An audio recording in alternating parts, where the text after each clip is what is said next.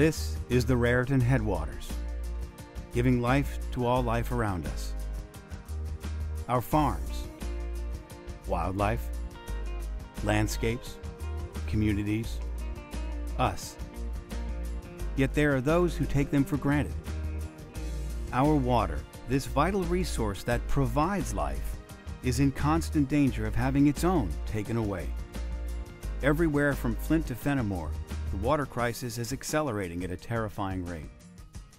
But right here in our community, there's a group of scientists, educators, advocates, and volunteers on a mission to stop it. We are Raritan Headwaters. Every day we're working to protect, preserve, and improve the water we all rely on. You'll find us in classrooms connecting children to nature and empowering them to be future stewards of our natural resources. We're in the community, mobilizing volunteers to help clean up our streams and restore their banks.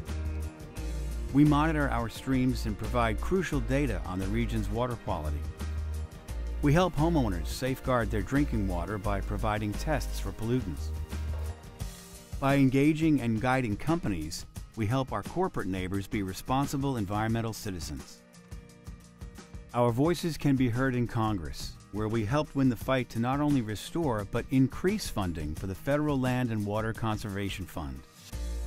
The results of our work can be seen by just looking out over the land that defines the watershed of the north and south branches of the Raritan River.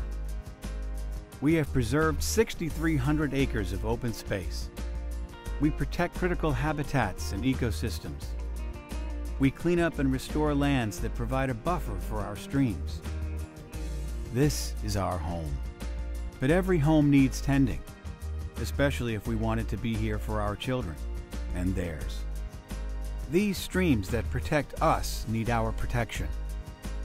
The wetlands that help us survive disasters cannot survive without our help. The reservoirs we depend on also depend on us.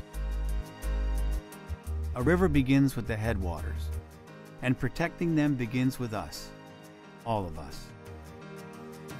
We are Raritan Headwaters.